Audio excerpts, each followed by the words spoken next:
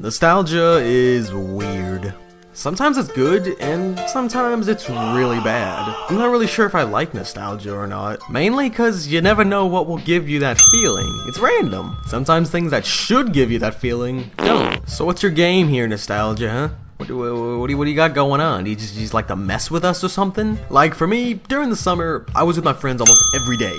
We were at the pool, and I had a speaker, and it was blasting music all day, but there were a few songs that really stuck out to me when I was there. And now when I hear those songs, it honestly makes me sad, you know? Because I want to go back to those good times. But the weird thing is, that was only 4 months ago. Usually you don't get nostalgia till years later. A good example of this, when I was little, I loved the SpongeBob movie game. Don't know if you've played it or even heard of it, but when I was little, that was my shit. So it's been years later, I've pretty much forgotten the game entirely, and I see the game on eBay for like $5 one day, so I buy it.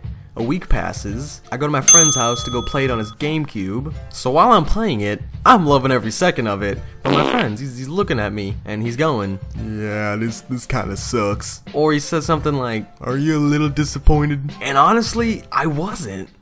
That was like my childhood. It was like the nostalgia was making a shield to protect me from what it really was. So what you need to remember is, everyone gets nostalgia. Sometimes years later, or just a couple months. But don't let that feeling bring you down. You should be happy because it happened.